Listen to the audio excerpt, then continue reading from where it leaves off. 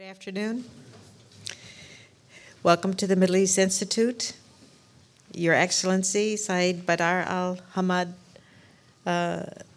Busaidi, Her Excellency, Hunaina Mulgari, we are indeed honored to welcome you to today's talk, which will examine the role of Oman as a mediator in a variety of diplomatic and arms crises in the region.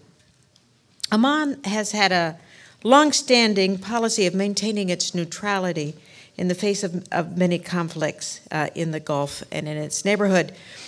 This is very wise, but the Sultanate is also far from having a passive foreign policy. Oman has maintained diplomatic relations with Iran, trade relations with Qatar, and borders the very troubled state of Yemen, while it continues to engage productively with all of its GCC neighbors.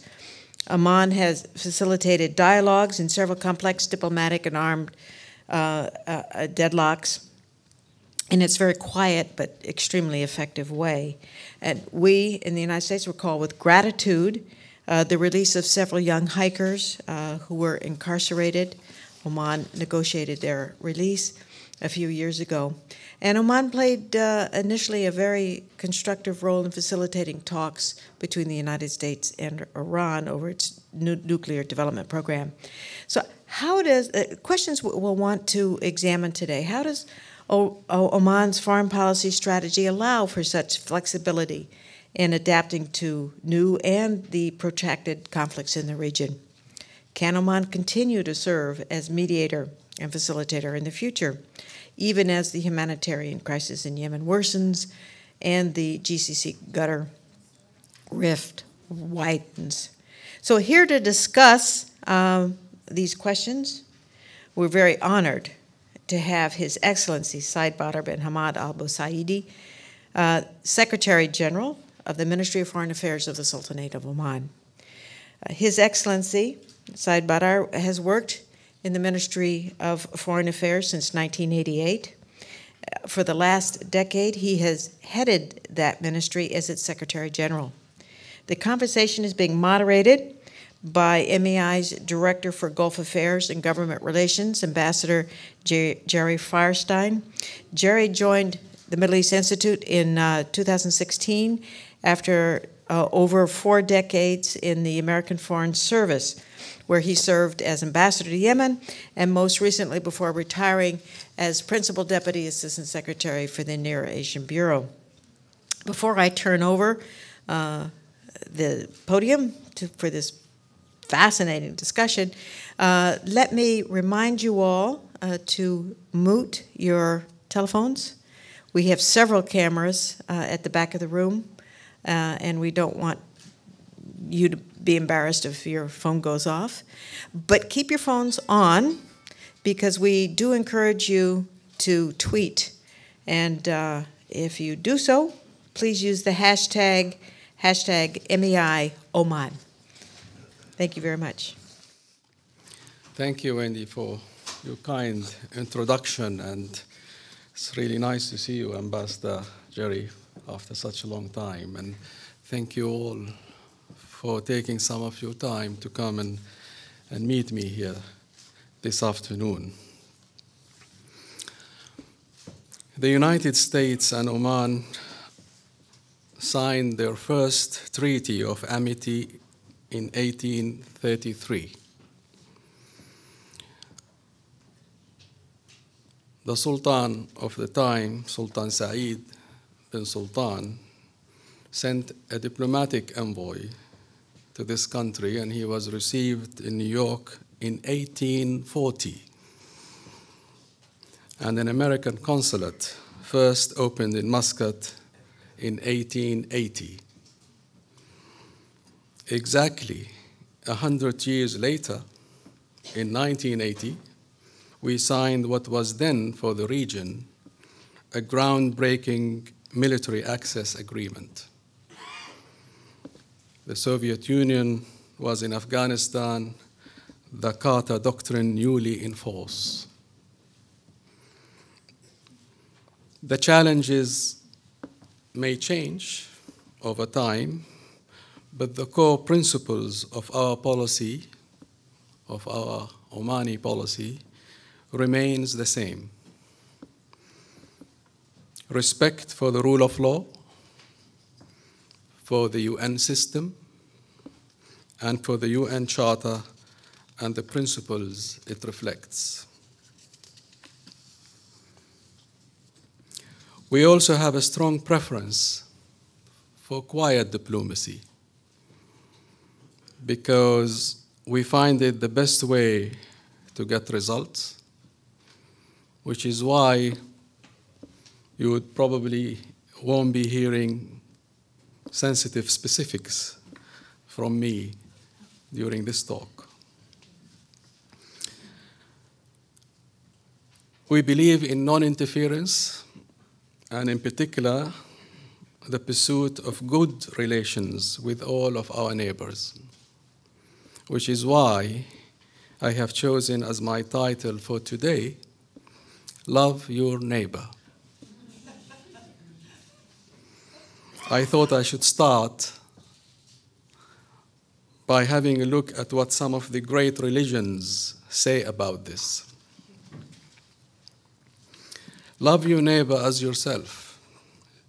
This, Jesus tells one of the scribes at the Temple of Jerusalem in the Gospel according to Mark, is the second of the two commandments that everyone should follow.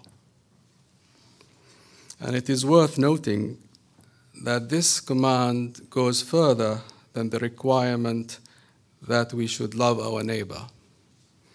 It requires that we should love them in the same way as we love ourselves.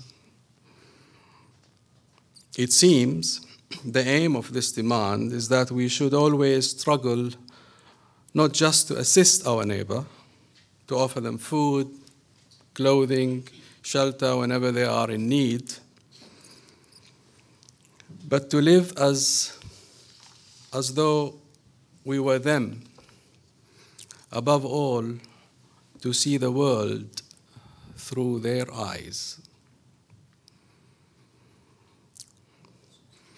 An almost identical demand appears throughout the key sacred texts of Islam.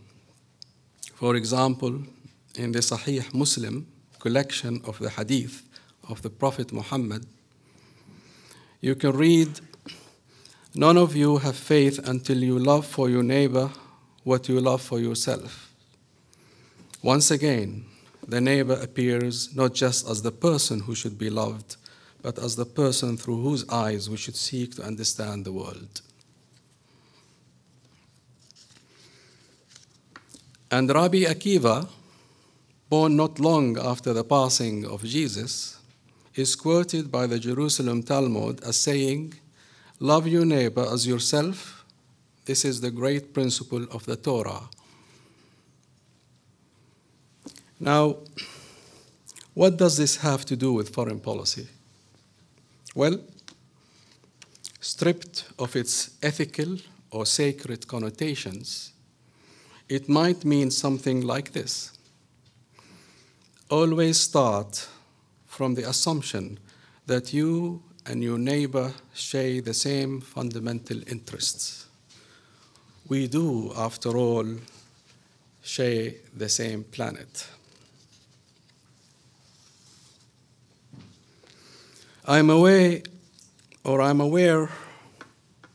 that this might seem to fly in the face of many orthodox accounts of international relations, which assume what is called a realist attitude on the part of global actors like states.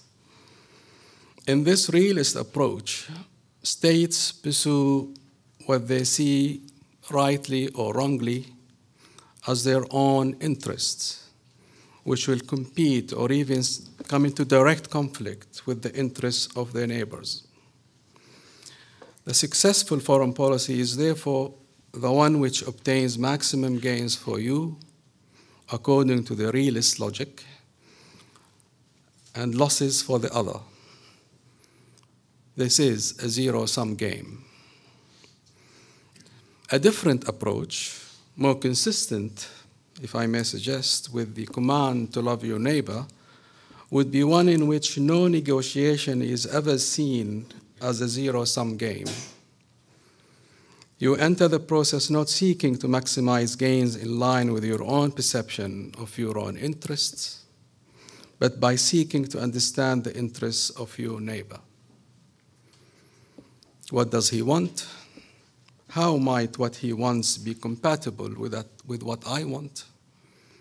Is there some solution to this problem that neither of us have yet thought of, that might turn out to work better for both of us? The zero-sum approach proceeds from an analysis of your own interests. You don't need to talk to anyone else to know what they are. You can just proceed to advance and secure your own interests. The alternative is to put your own interests to one side for a moment and start with your neighbor's interests. This is the key. The only way to love your neighbor, the only way to see the world as though you were your neighbor, is by finding out what your neighbor really wants and what your neighbor really thinks about. The answer, therefore, always starts with a dialogue. And dialogue starts with listening.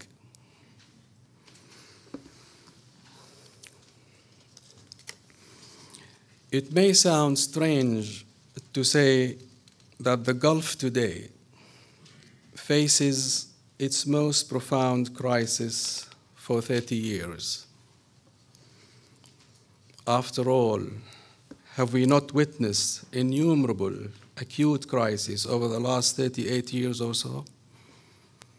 The Iraq-Iran war, the Iraqi invasion of Kuwait, the American invasion of Iraq and its aftermath, the dispute between Iran and the West over Iran's nuclear program.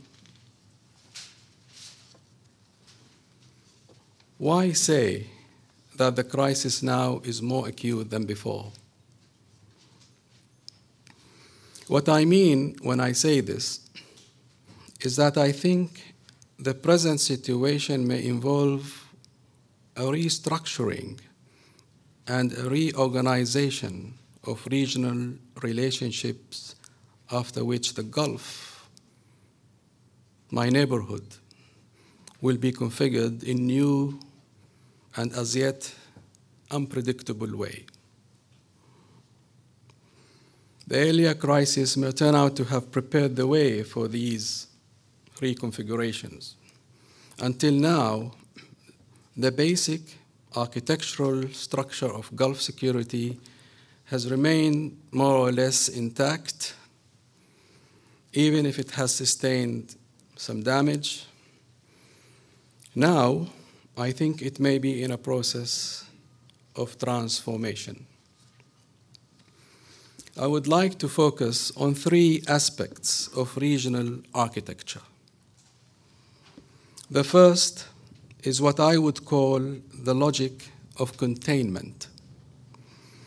During the 1990s, containment, sometimes articulated by American policymakers as dual containment, emerged as the name for a general approach to the Gulf region, led by the United States, but broadly shared by their allies in the region.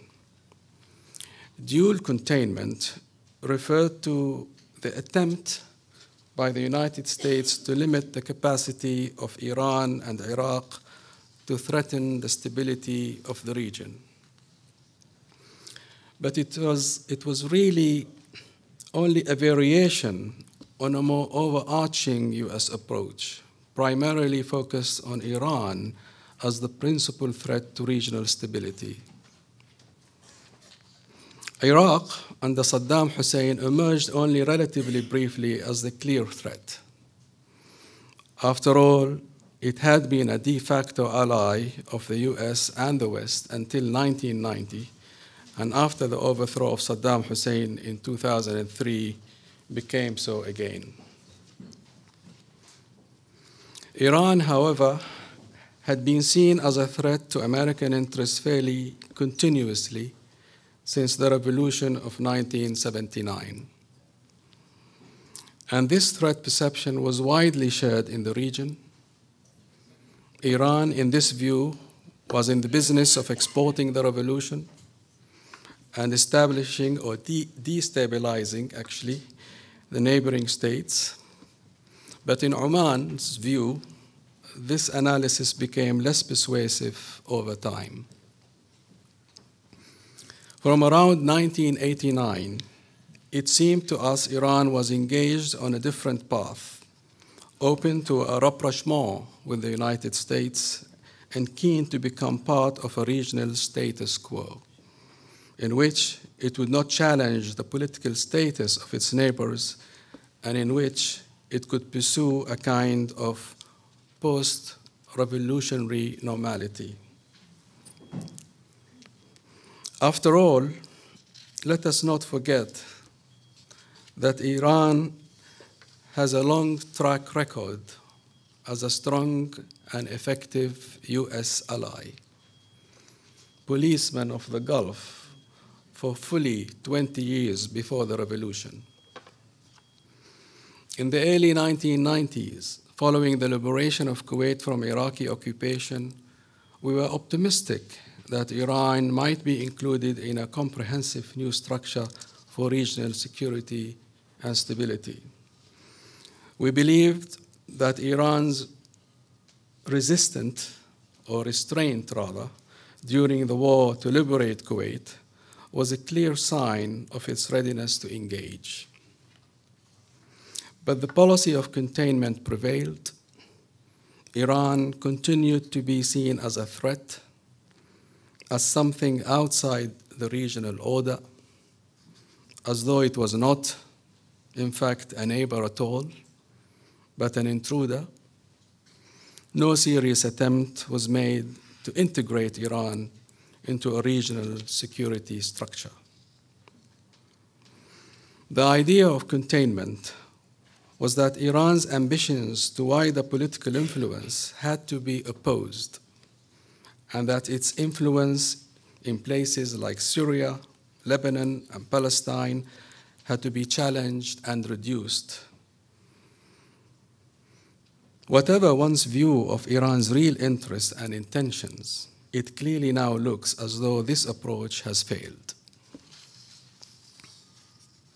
The only success story is the story of the joint comprehensive plan of action negotiated with Iran by the 5 permanent members of the UN Security Council and Germany, and brought into force by UN Resolution 2231.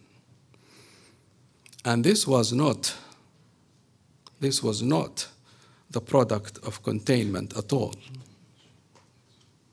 but the product of precisely the kind of active engagement in dialogue that the policy of containment tended to exclude.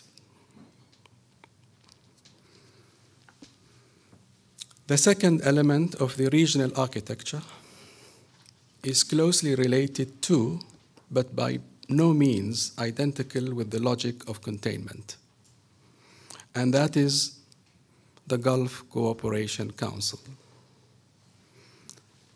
The GCC played a role in the maintenance of containment. Formed in 1981, it was, at least in part, a response to the sense of regional insecurity created by the Iranian Revolution of 1979. It is perhaps ironic, but also, given what I have said about containment, somewhat inevitable that attitudes toward Iran, which played this role in the formation of the GCC, seem today to be a factor in its current crisis. Oman has always been a strong supporter of intensified cooperation, especially on security issues between members of the GCC.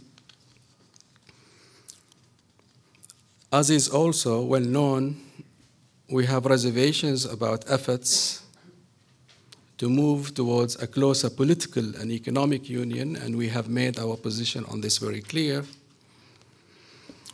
But our reluctance to participate in future union, which is in any case hardly an issue at present, does not signal any rejection of the GCC as such, nor any desire to leave it. In fact, we have long been a supporter of the idea that the GCC should be expanded and its security dimension strengthened by Yemeni membership. This is also hardly an issue at present for depressingly obvious reasons. The dispute within the organization over Qatar and sharply divergent positions regarding the crisis in Yemen are compounded by the lack of dialogue. Oman would much prefer to see a conversation among all members of the GCC, and I say all members, with all of them, not just some, through which some of the present problems might be resolved. We want to see the organization enhanced and strengthened. This is, after all, the Gulf Cooperation Council, and without dialogue, there can be no cooperation. Indeed, the current crisis within the GCC is unprecedented because it undermines the very logic upon which the organization was first founded.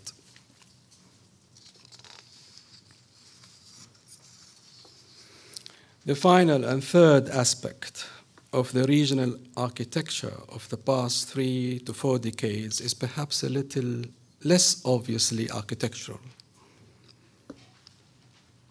Instead, it might be regarded as a kind of cement that helped hold certain structures together and in place, but which has been eroding over the years. And I'm talking here about a historical sense of what we call Arab solidarity. Arab solidarity that shaped the way regional governments organized their conversations over the years. These conversations included, of course, those that took place within the Arab League, as well as attempt to forge other alliances either in parallel to or in collaboration with the GCC. And I'm talking or thinking here of the relatively short-lived Arab Cooperation Council, which fell apart very soon after its formation as a result of what was at the time perhaps the single most radical rejection of Arab solidarity: Iraq's invasion of Kuwait. And I'm also thinking of the attempt following the liberation of Kuwait to extend the security apparatus of the GCC into agreement which would include Egypt and Syria. This attempt, based on the Damascus Declaration of 1991 and its failure, may, with the comfort of hindsight, be regarded as an early indication that Arab solidarity would no longer be sufficient to guarantee regional security. At the time, of course, Oman would have preferred a solution based, we might say, on neighborhood solidarity, rather than Arab solidarity, in recognition of the fact that Iran had a more pressing stake in the security of the Gulf than did either Egypt or Syria. Of course, Arab solidarity during this period had a great deal to do with Palestine and a collective sense of responsibility and support for the Palestinian people and their representatives in their struggle for statehood and for self-determination and an end to Israeli occupation. This core motivating idea, which had been powerful and compelling for several decades, really suffered badly from Saddam Hussein's attempt to link it to his occupation of Kuwait. Even Syria, formerly one of the states most committed to a strong conception of Arab solidarity, chose not to accede to this logic and opposed Iraq's action. The PLO, the Palestinian Liberation Organization, caught in an impossible predicament as a result of the poisoned chalice of what happened and what took place of the Saddam's linkage, inevitably lost friends elsewhere in the Arab world as a result of its compromised position.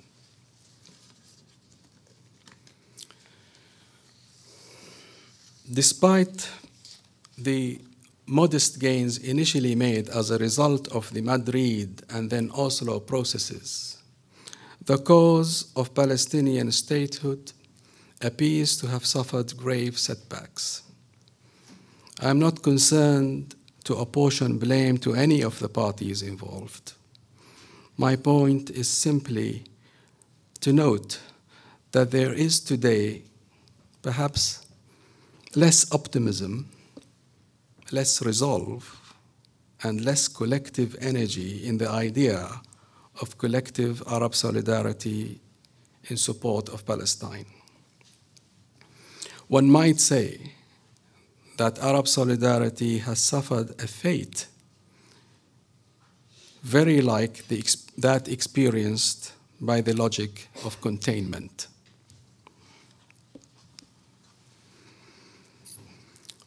But whatever the fate of Arab solidarity, the establishment of a Palestinian state remains a strategic necessity for the whole world. Terrorism and extremism will prosper in its absence. After the horrors of the Second World War, it was recognized by world opinion that the Jewish people needed a national home. So after 50 years or so of conflict in the Middle East, we believe world opinion understands the need for the Palestinians to have a home they can call their own. Containment failed. Arab solidarity has weakened.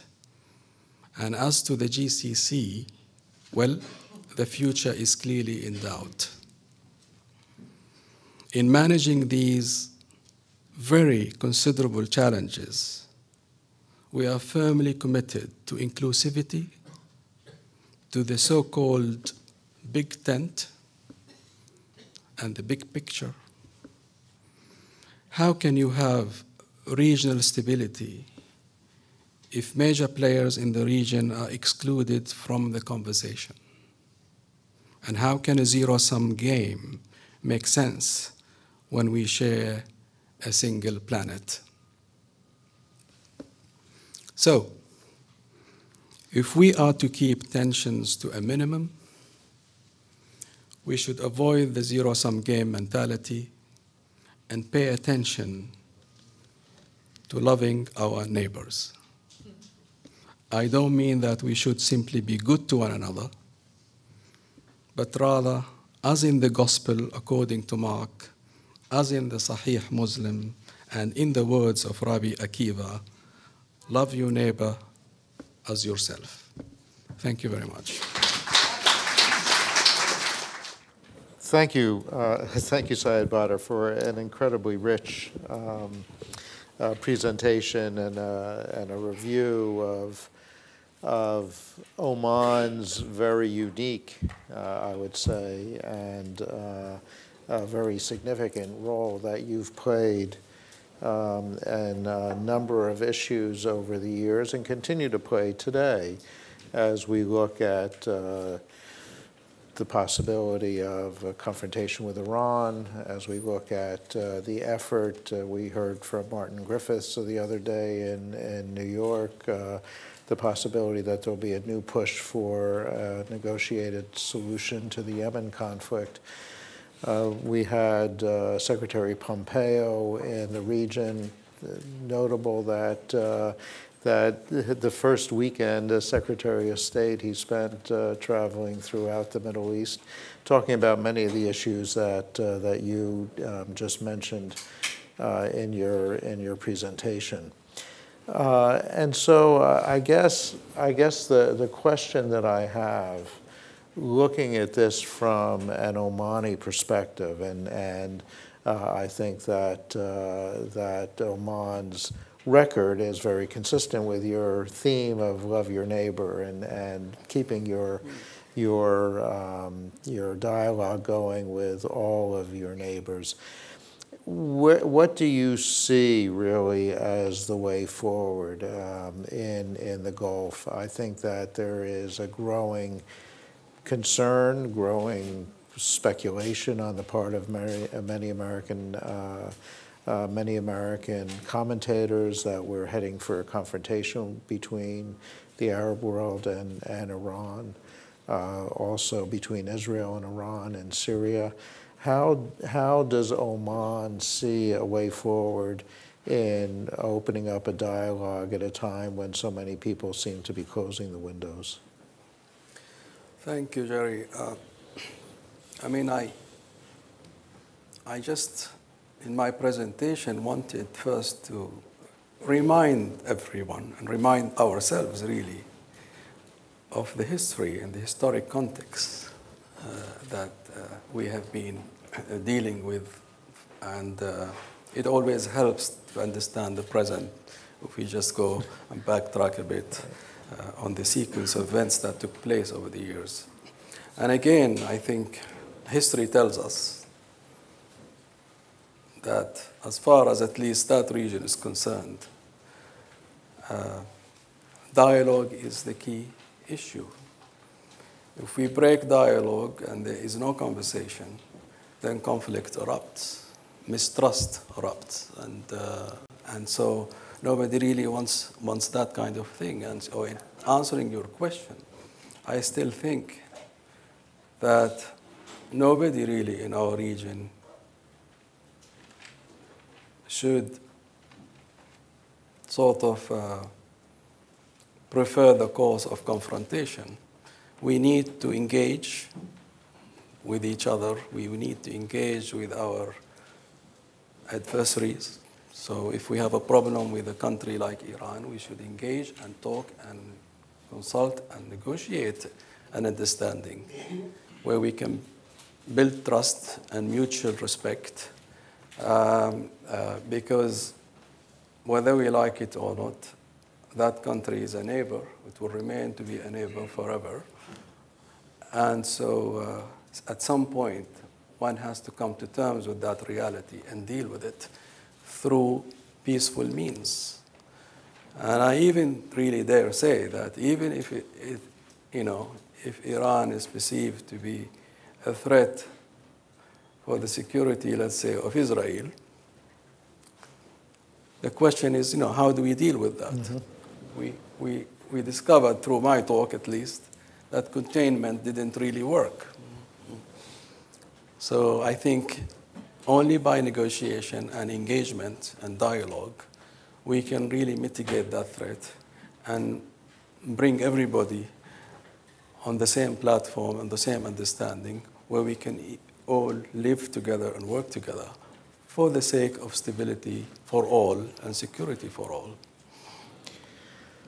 So one of the questions, and I think historically, again, Oman is one of the very few governments where we have a very close relationship, and yet at the same time, you have a very close relationship with the Iranians. You have an ability to go to Tehran and meet with senior Iranian officials to work with them on some of the issues. One of the concerns that people have is that we've all heard what Foreign Minister Zarif has said. We've all seen what President Rouhani has said. Very positive things, very committed to a regional understanding along the lines of what you've talked about. And yet, at the same time, we see an Iran that's very aggressive in places like Yemen, very aggressive in terms of their interaction with the U.S. Navy in the Gulf, certainly very aggressive in Syria. And so the question is, when we talk to the Iranians, when we negotiated the nuclear deal with the Iranians successfully, were we really able to talk to the Iranians who count, who are making the decisions on some of these issues, like Yemen, or are we only talking to a facade, a front of Iran that is amenable to, open to negotiation, and yet at the back there are people who are making decisions that are very aggressive, very threatening to their neighbors? Well, the way we look at this very much simply, you talk to Iran, you talk to the leaders of Iran, and they represent, their policy. I mean, in every country nowadays, there are those who are more aggressive than those who are perceived more moderate, for example. In every country, it's not just in Iran. And again, the key to all of this is really having a sustained dialogue, a sustained interaction, building confidence, building trust, making that eye contact. I mean, even Oman's relationship with Iran was not born yesterday. It is years and years of engagement and conversations and building that trust. It doesn't happen, overnight. Indeed, you mentioned the JCPOA agreement. It was negotiated through engagement, through dialogue, not through confrontation. So I think, even building upon that agreement, we will see what happens, what's the fate of that agreement in the few days to come. But we argue in favor of building upon it and continuing that engagement to address any other concerns of the kind that you've just mentioned, through negotiation, through engagement. It's long-term, it's painstaking, it's not easy, but I think in today's 21st century, we should be talking about dialogue like civilized people, not about confrontation. Confrontation is going to make everyone lose. There's no winner in a confrontation of a military assault. I don't think that is the course or the wise course forward. Of course, some people would argue that the success of the JCPOA negotiation was a result of the pressure that the international community was able to put on Iran economically, politically, that in a sense forced Iran to come to the negotiating table and seek an agreement, and that if you only relied on a negotiation, the Iranians might never have been interested in actually giving up their nuclear weapons program. Well, there was pressure on everybody to reach an agreement because the alternative nobody wanted. Surely. There was pressure on Iran, but there were pressures on others. And even that pressure was done peacefully through diplomatic means, through all kinds of other means, and it produced results. Yeah. Yes, but at the end of the day, it was the negotiation and that engagement that really helped put that agreement together. Let me ask one more question, and then we'll open it up to the audience to invite them to ask questions as well. Last question I'll ask is on the GCC. You made, I think, a very clear statement, and certainly one that I witnessed when I was in Muscat many years ago, of the importance that Oman has always attached to the GCC. I think that we all remember that the Sultan himself was very much involved in promoting the GCC as a military cooperation agreement back in the 1980s and early 1990s. But also, I think in December last year, an unidentified senior Omani official also made a very important observation, gave an important interview about the possibility that Oman is assessing that, in fact, the GCC may not survive, that the way things were going with the confrontation about Qatar, and this was soon after the Saudis and the UAE announced that they were going to form their own cooperative agreement, that Oman may be forced to look elsewhere for its cooperation. What is your sense now? We saw Mike Pompeo in Riyadh the other day basically reiterating something along the lines of what you believe of the importance of preserving the GCC as a symbol of, as an articulation of Gulf solidarity. Do you see that the GCC is salvageable right now? Yes, I think so. I think obviously it takes two to tangle. Everybody needs to galvanize that kind of momentum again. We are committed to the GCC. We don't contemplate leaving it or anything, as I said. We're very much supportive, and we support any effort that will bring an end to the current dispute with Qatar. I think prolonging this dispute is not in the interest of the GCC solidarity. It's not in the interest of the whole region. It undermines an architecture that we have really worked so hard in building over the years. And so we support all our friends' efforts and regional efforts to overcome this very serious crisis. I mean, it's been allowed to become serious with time, and I think the longer it is prolonged, the bad it is for security and stability. So we remain to be committed and hopeful. Okay. We haven't lost hope yet. Good. That there will be a solution found. Good. Okay. Let me ask people, and we have microphones. We have microphones. So please wait when we ask you to speak for a microphone to come. The gentleman in the cap. Please identify yourself. Good afternoon. Munzir Sulaiman with Al Mayadeen TV. I want to take the opportunity, since we have North Korea situation, to come to the Iran situation from the way that this administration has been approached that issue. And we know that it's no secret that Oman played an important role in the negotiation, mediation between the United States and Iran, and hosted that. Here we have a situation where North Korea have nuclear weapon, could threaten the United States, have missiles that can reach the United States, while Iran doesn't have nuclear weapon. It doesn't have missiles that reach the United States. United States is now engaging in a summit with North Korea.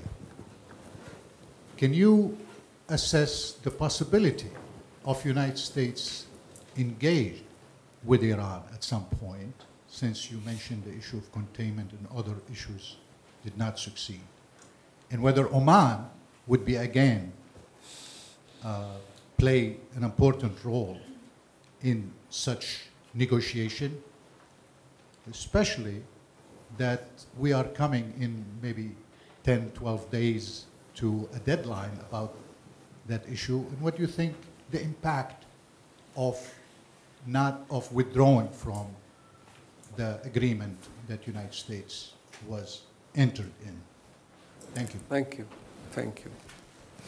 Well, we are, as I said, very much in favor of engagement. And as now the North Korean example will demonstrate, and we are hopeful, this could be a game changer if these meetings are successful and if the summit between the two presidents creates a breakthrough. It will be a very good example. And I agree with you, if it can be done with North Korea, why not with Iran? So we will continue to argue in favor of engagement at all times. And our role as Oman will always be available should we be asked by any party to help in this process.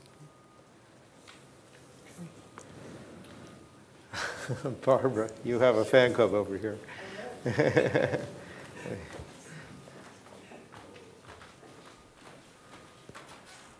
Thank you, Mr. Secretary General. Thank you, Jerry. I'm Barbara Slavin with the Atlantic Council, and we all appreciate the efforts that you've made on behalf of the Iran nuclear deal. Do you have any kind of contingency planning if the United States pulls out? What are you telling the Iranians in terms of trying to keep them somehow within the agreement? And I'd also be curious about your sense of whether this new condominium of Saudi Arabia, Israel, and the UAE that we see emerging, whether this really has any strong basis or it's just a temporary alignment because of shared concerns about Iran. Thank you. Thank you. Well, it's a very good question. Both questions are very good. I don't have the answers fully for every question because there are simply unknowns and uncertainties around. And I try to stay as much as possible from hypothetical scenarios. But what I do really hope they will, that the United States will see the wisdom of staying true to that agreement. The whole world is saying this, not just me. Our friends in Europe and elsewhere are arguing in favor of this agreement. And the United States, as a leader of this world, I hope will pay attention to that and listen to that wisdom and really stay together with all of us in supporting this and building upon it. I mean, nothing is perfect. This is not a perfect agreement. We all agree. Nothing is perfect. There'll always be a concern or another about things. But again, I go to the same key point on the central theme of my argument today. We need to stay engaged. Dialogue is very, very powerful. The power of dialogue can really take us a long way for a better future for all of us. This is a very, very important statement, and it's a power to be used effectively for the sake of humanity, for the sake of all of us. This is my recommendation. Okay. Sir.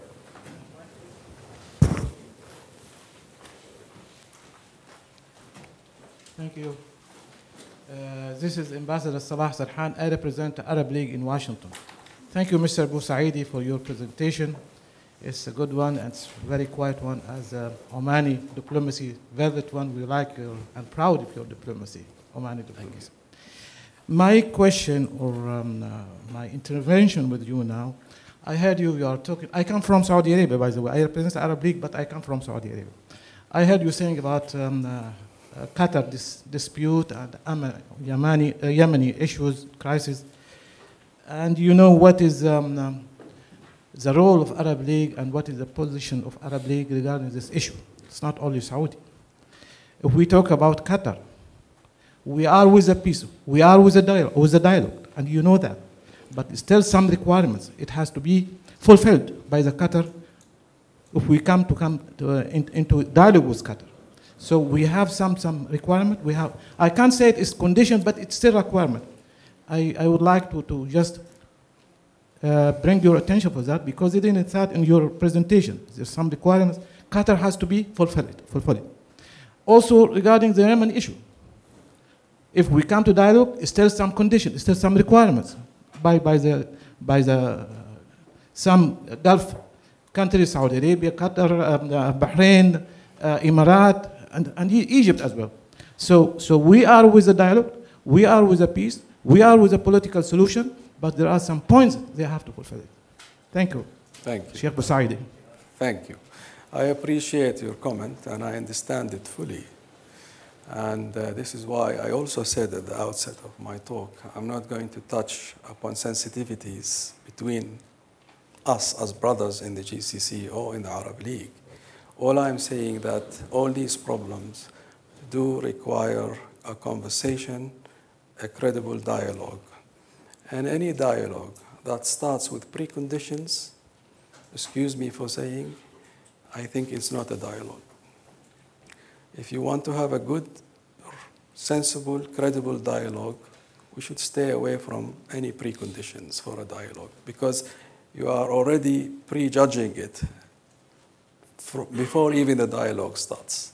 That's all I am saying. Dialogue should be unconditional, because the ultimate and the common objectives of all of us in the region is to reach a solution at the end of the day, a solution that is a win-win solution for all of us. We are all part of one region. We share the same concerns and the same interests.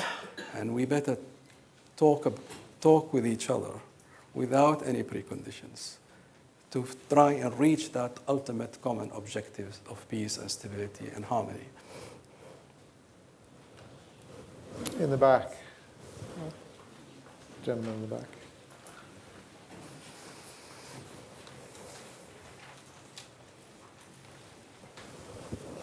Thank you. Is this working? My name is Dan Silverstein. I'm a private sector strategic advisor. Excellency, are you aware of any practical value that Jared Kushner has brought to any conversation anywhere in the region?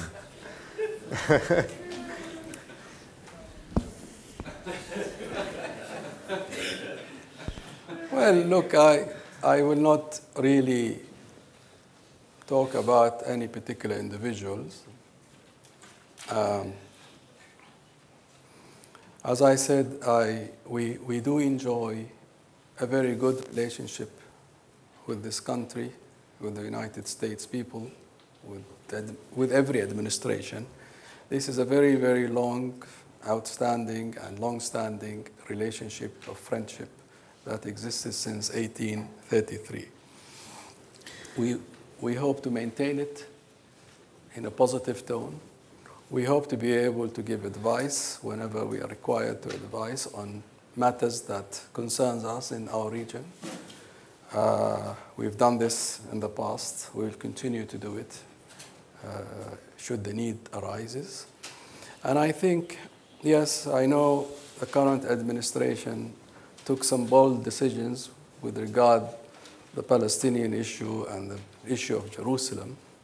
But at the same time, now that has happened, we can't do much about it, that equally there will be some bold decisions taken by the same administration in pursuit of a resolution of the Palestinian problem and the establishment of a Palestinian state that can honor also all the various resolutions that are associated with this problem. And I hope, the various key leaders in the administration are working on this, and we are yet to hear from them what is in their mind along the path of peace in this region. Thank you. Yes. over the lady in the red.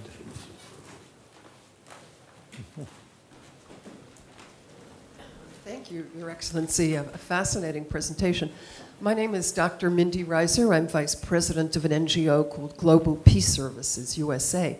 There's one country whose name hasn't come up yet. It's a little further from where you are, but the country is Libya.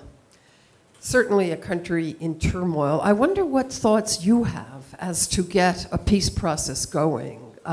Surely your good offices and your diplomatic skills might have something to say. Thank you, and indeed, I mean, I share your concern. The problem in Libya is another complicated and complex one. I think it is still going to be some time before a process can be in place that is credible and that can produce some results. I know there have been continuous efforts, and still are, not just within Libya itself, but among its neighbors in Europe, and of course the Arab League in the Middle East. We've played a part of that in trying to help them put a constitution together a couple of years ago. But we will continue to offer advice as much as we can. And I think the key, again, for that country, for a solution for Libya, that solution needs to be Libyan-led. It's got to be Libyan-led, and we just cannot impose a particular solution on them. So we need to help Libyan people to really come to terms with their differences and find a path forward for their future. I think the same applies for Syria. For Syria, we need a Syrian solution, and we can all help in that.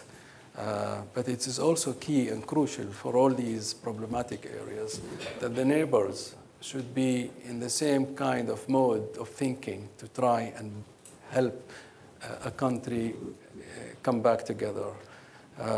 One of the complicated problems that we have a divided neighborhood and also a divided, probably international community sometimes in addressing some of these problems. So we need a consensus building in favor of a solution for a particular problem such as the one in Libya. Oh, let's go over here.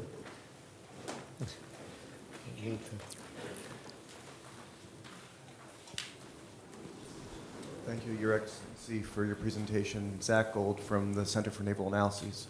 Oman has benefited for the past 40-some years from stable, strong leadership, but eventually there will be a political transition. And as we've seen with the attempts to interfere in political transitions around the region, how is Oman prepared to push back against attempts from neighboring states or regional states of interfering with your eventual political transition? Thank you. Thank you very much. Again, I mean, it's got a little bit hypothetical here, the ifs and buts. But let me assure you that we are confident enough in the capacity of our institutions and systems in Oman to address any Omani challenge or any Omani problems. Oman is a country that goes back deep in history. It's a very, very ancient country with ancient traditions and customs that are, I think, capable in determining the way forward for the Sultanate and its people.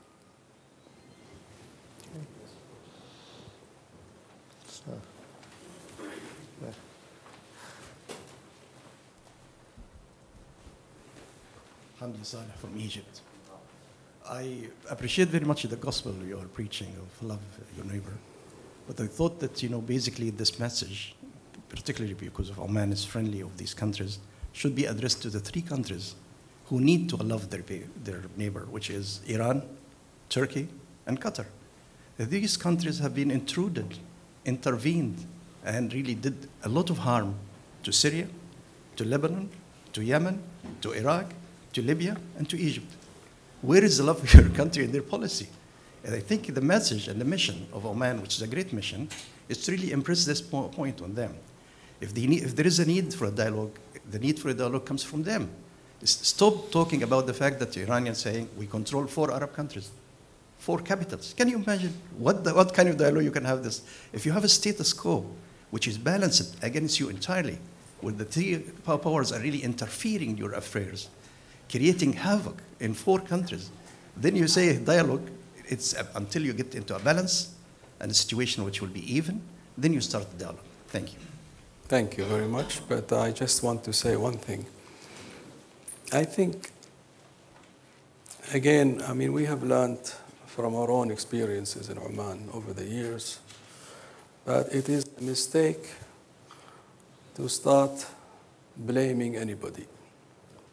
This game of blame is not going to help anybody. That's all I'm going to say.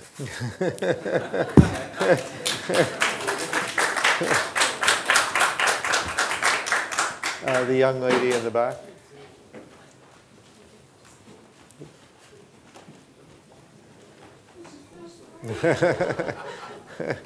Hi, Nazani Suresh with IHS Market. I was hoping you would share your views on the Iran-Houthi relationship and how that configures in a resumption of talks in Yemen. Thank you. Thank you. The Houthis are Yemenis, above all. I mean, they are not some alien creatures. I mean, they are part of the fabric of the society of Yemen. And clearly, we have seen a civil war within Yemen taking place. And clearly, we have seen, obviously, a military, there's a war going on, in that neighborhood. In that situation, one would expect a particular party to seek any assistance from wherever it can get, because we are in a situation of war, for it to be able to sustain the war efforts. I don't know to what extent that relationship and how strong that relationship is. But even if it exists, I mean, that is not the only reason why we have a war or why there is a problem called the Yemeni problem. Mm-hmm. There are still fundamental issues that needs to be addressed. Again, that is also based on the concept of dialogue that needs to be in place and a political process to be pursued. And a political process cannot be pursued while the war is continuing. So everybody's efforts is really geared of how do we find a way to get a credible ceasefire in place that will allow humanitarian also assistance to flow and allow all these Yemeni players, including Houthis, to come to the negotiating table and forge an understanding and a peace deal among themselves that will address the future. If that is achieved, then there should be no role for any other player in the region. I mean, Yemen is for the Yemenis at the end of the day, and that is what we really want to achieve. We want to help in that process as much as we can. We are hopeful that the new United Nations envoy can bring fresh momentum to the process. And I think it is being clearly established. And there is no clear military resolution to this problem. It's been going on for more than 3 years. I think it's time to really start working more and more, put more efforts in finding a peaceful way out for all sides, everybody in that conflict. Okay. Okay, over here. Oh, Steve. Yes. Ambassador Sesh. Thank you very much, Your Excellency. My name is Steve Sesh. I work at the Arab Gulf States Institute. Just a follow-up, I think, to the previous question. I'd like to get your assessment, if I may, please, of the situation that prevails along the Omani-Yemeni border, and what you think the likelihood is that Iran is smuggling weapons and ballistic missile component parts across the border to the Houthis. As far as I am concerned, as far as I know, there is no smuggling of weapons going through the Omani border into Yemen. And if anybody has anything contrary to that, we would welcome any evidence so that we can cooperate and stop it. The border line between Oman and Yemen is a very strong one, and it's quite a vigilant one. It is very difficult to imagine, smuggling taking place through that border. If anything, there could be smuggling taking place from elsewhere. There's an open seas, but certainly not through Oman. I just want to assure you. And this is not the policy of Oman to allow any party to use it as a platform to hurt the interests of any of our neighbors. Period. Eric? Eric Polofsky, former member of the National Security Council staff. It's good to see you again. I wondered if you might comment on the nature of the Houthi approach to negotiations going forward, and whether they, after the death of Saleh, have altered their thinking about what a post-conflict Yemen should look like, what their role in Yemen should be.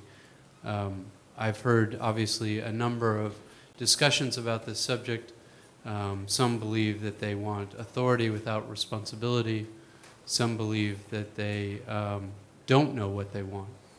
And obviously, Omani diplomacy could be quite useful and effective in guiding their negotiating approach.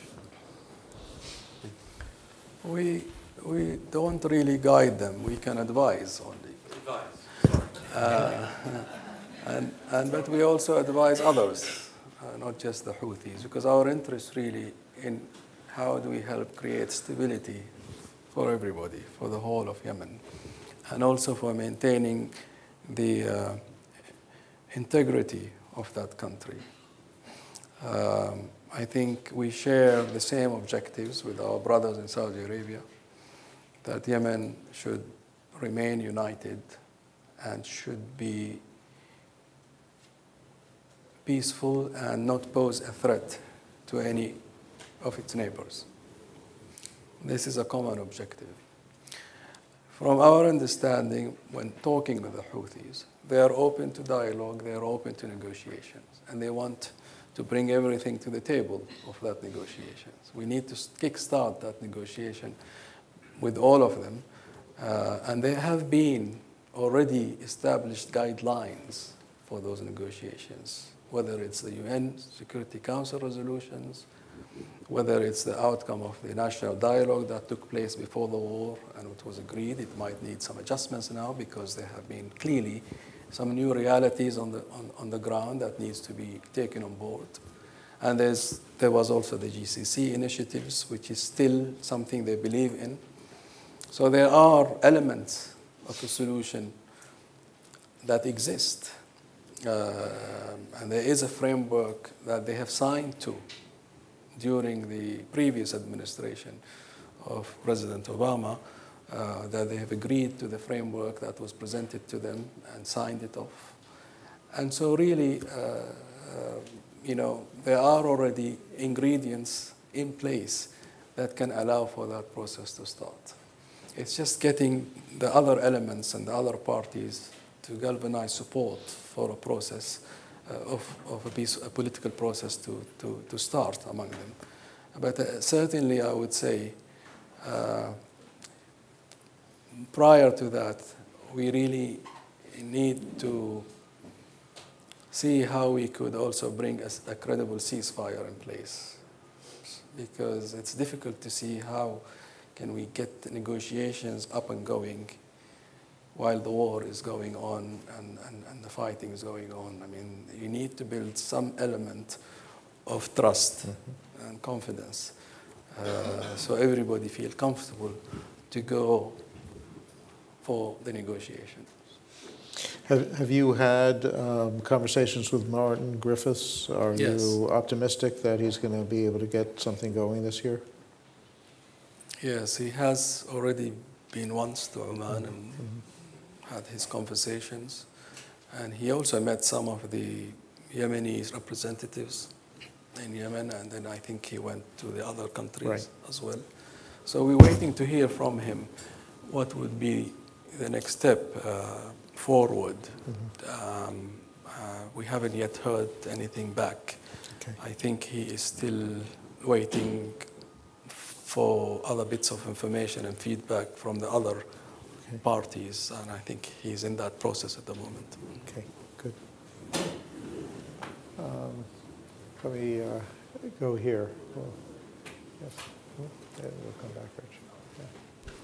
Yeah. Robert Mogilnicki from the University of Oxford. One could argue that regional conflicts, specifically the Qatar crisis, have already had tangible economic benefits for Oman, and I'm thinking just specifically about trade volume in the ports of Sohar and Salalah. So I guess my question is, to what degree do economic considerations play in Oman's foreign policy stances?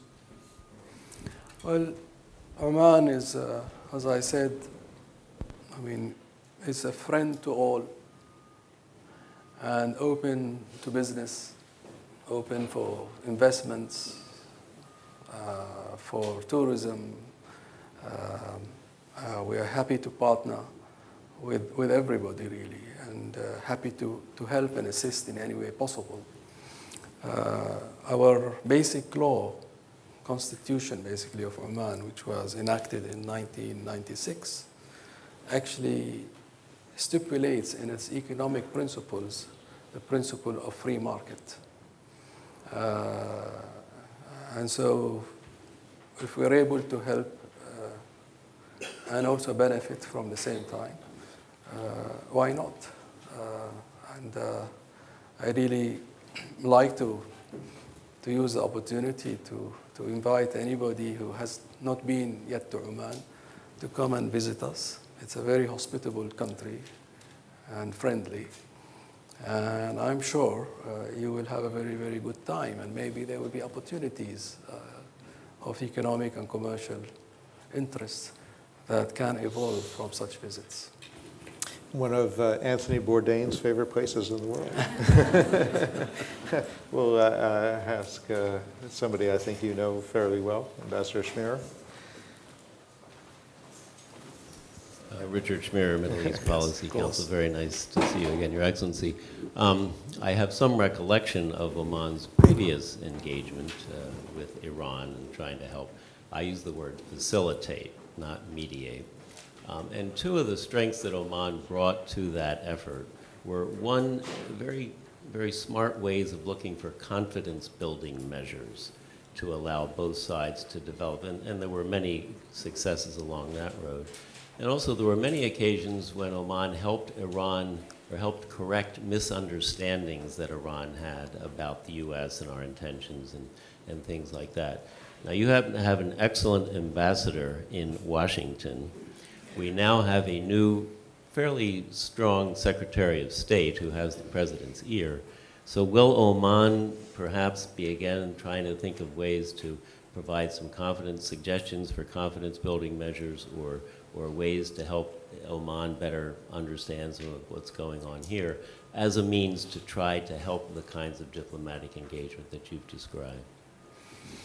Thank you, Ambassador. It's good to see you.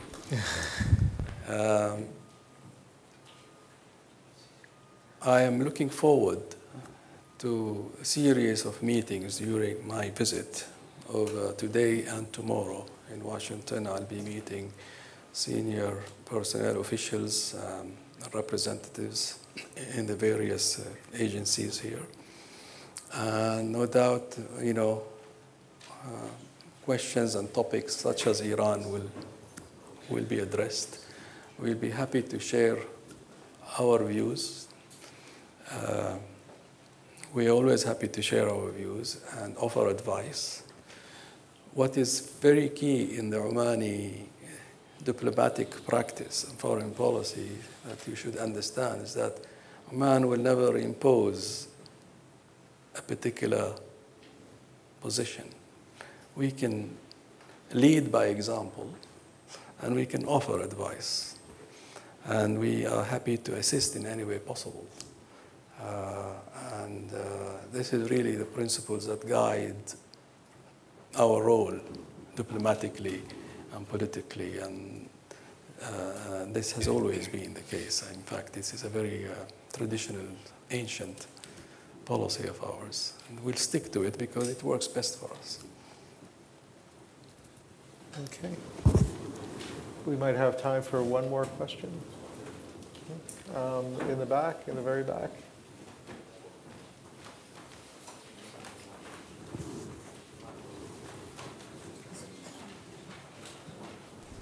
Thank you. Yara Bayumi from Reuters. I had a couple of questions. One, you, sir, were talking about the value of quiet diplomacy and what that achieves. That was also something that we'd certainly seen from the Gulf generally for the over time, but obviously we've seen a shift in that in the last couple of years from specific parties within the Gulf who have obviously not gone down the quiet diplomacy route and have taken a much more assertive and aggressive foreign policy. To what extent do you think that has contributed to the destabilization in the region? And then my second question is following up on the economic question. I mean, Oman is suffering from a very significant budget deficit. To what extent, again, do you see your position, your neutrality position that you advocate, your quiet diplomacy, has that in any way affected possibly gaining some kind of financing from your Gulf neighbors because of these positions that you've taken? Thank you. Thank you. Again, all your questions are very good and intelligent. Difficult to answer in a nutshell, but let me try. First of all, I mean, we do really understand and do respect also some of the positions taken by some of our neighbors. Whether or not they contributed to instability or stability, that remains to be seen. I mean, we are going through quite a turbulent period for various reasons, multiple reasons. Some are historic, as I said in my presentation. But we do wish our neighbors all the best. We do love our neighbors, genuinely do. I mean, we wish them well. Their stability is important for our stability. And I like to think vice versa too. We all share that region. We are all part of that region. And I think all I'm saying, really, the point back again, is that we need to really intensify our conversations and dialogue, because there are some pressing issues currently we are going through, such as the one the GCC is going through, and that needs dialogue, that needs real serious dialogue among us to overcome these problems. Economically speaking, yes, I mean, Oman is not the only country. All the oil-producing countries are going through a difficult time because of the oil price and so on, although it's sort of somewhat recovered recently. I hope it continues to recover. But Oman is pushing forward very, very much hard in its diversification policy of the economy, like everyone else also around us. I think this is a lesson that we should finally and fully learn from, and how we can diversify away from oil to sustain progress and growth for our economy, for our people. I think we will be able to do that over time. I know it's going to be, or it has been quite difficult. It's going to be a bit difficult, rough period. But I believe in our capacity to tolerate this and overcome it with time, as people also get used to the idea of the new ways of doing things. It will be a little bit painful, but that is to be expected, and we need to communicate this better to the young people in particular, so that there is a real partnership between government and private sector, between everybody, to really pull together as a country to overcome this difficult phase. And I'm very much confident and very optimistic about the future. Thank you so much for coming and spending this time with us. I think that once again you've articulated what we've all come to know and understand about Oman, the very positive, constructive role that Oman has played historically for these past nearly 50 years that the Sultan has been on the throne, and the important role that Oman has played, as Wendy said, a small country that plays an outsized role and responsibility in regional and global affairs. So thank you so much for joining us today, and we wish you every success in your discussions. Thank you. Thank you.